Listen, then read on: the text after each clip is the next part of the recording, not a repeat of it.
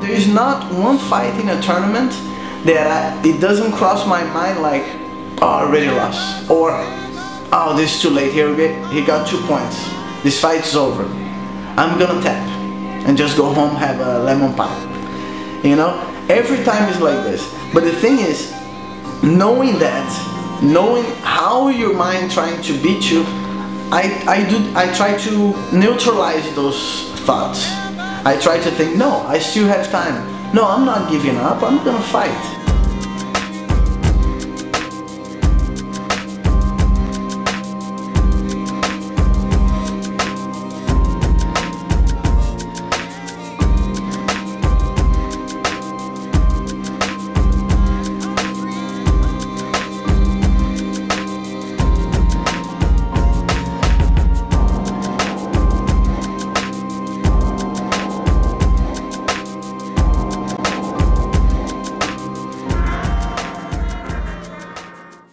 Before my black belt, I never won a gold medal in any big tournament. I entered the nationals, the world tournament, all the IBJJF tournaments.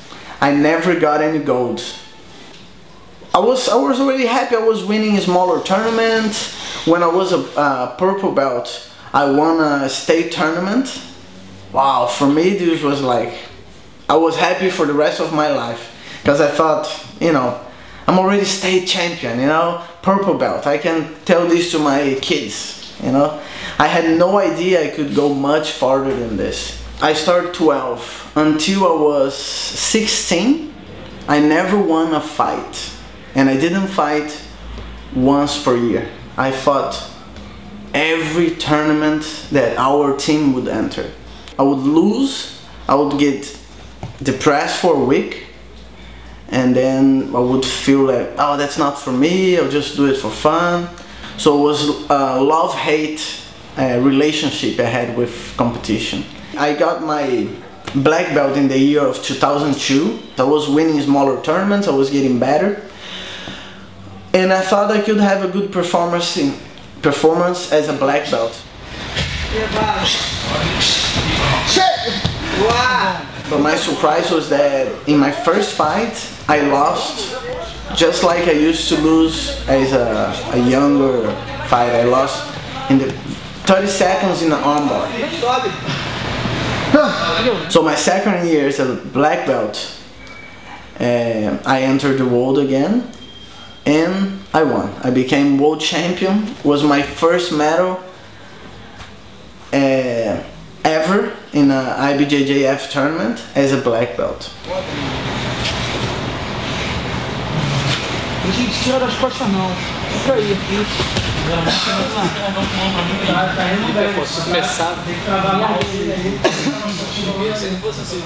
This is something unique. I have never heard or seen anyone become a world champion black belt in the black belt without winning in the previous belts before. I'm the first one, and I think that's something that gives hope to a lot of people.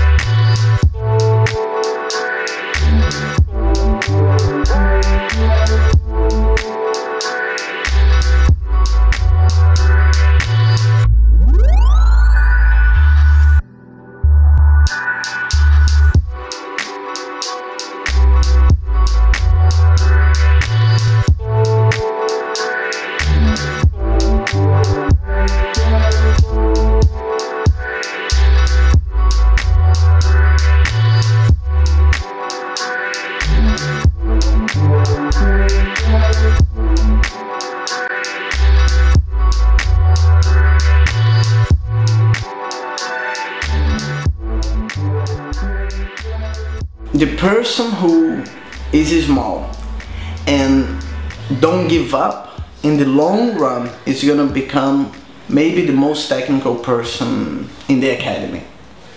As a small Jiu-Jitsu player, as a small person, I think the number one concern is for you not to get hurt. If you get hurt, nothing's gonna work for you, okay? But it's natural that you always want to test yourself with bigger guys, and the bigger guys always want to warm up with you. So you end up not having too much option. Maybe I had this thing when I was younger to, let me see how far I can go, let me test myself against this bigger guy.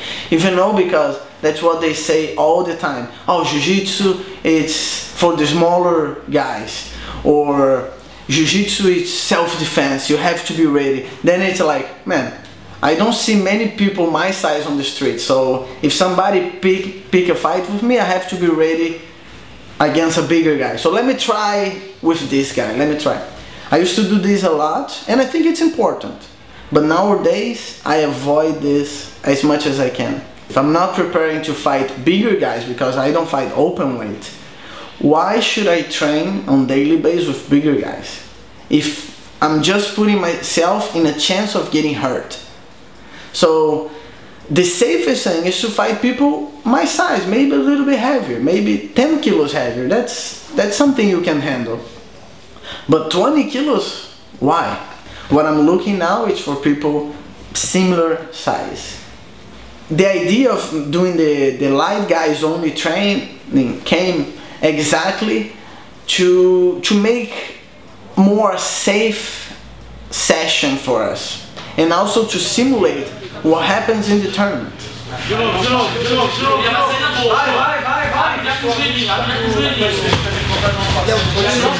Most people are strong, jacked and big. I would fight with a guy with long legs, heavy, and then I would get in a tournament with a guy with short legs. They're faster and moves much better. So having people on the same weight as you training on daily basis has made the whole group improve so much. Everybody's getting much better results, and it's working very well.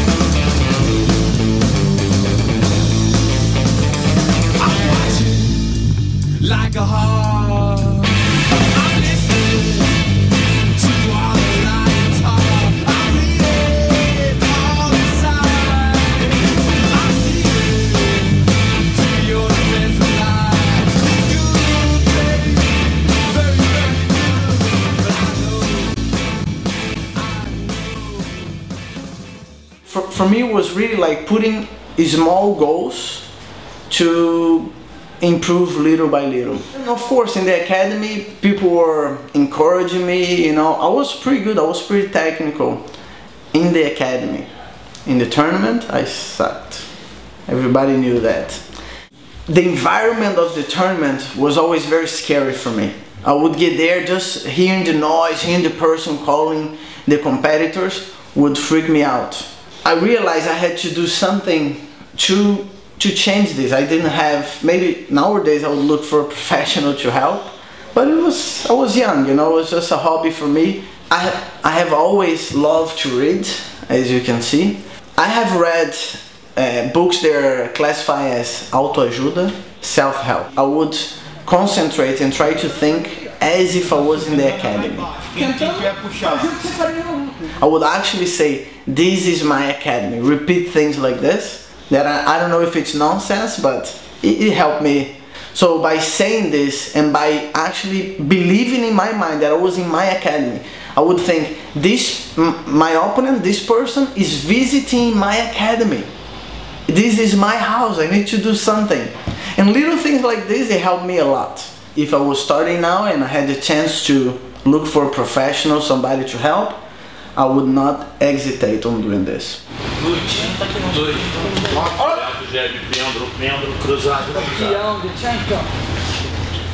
These struggles, the mind trying to make you give up, it's something that happens even today. Even as a black belt, I have moments of better results in tournaments and moments of that I don't recognize myself. You know, I'm more technical today than I was when I got my world title. You know, I'm more technical today than I was yesterday. So how can my performance today be worse than yesterday? Every day in life, your mind is trying to make you give up. It's not that it's trying to make you a loser. Your mind's trying to make you do whatever it's easier. It's easier to sit on the couch and watch TV than it is to get your gi and go sweat in the mat. Because the mind sees you're fighting, you're in danger. You can stop this now. Just stop. But the thing is, you're there because you want to. You want to challenge yourself. So you have to say, no, I'm not giving up now. I'm gonna go after this. I'm gonna try harder. You know, I'm gonna go until the last minute. I'm gonna resist a little bit more.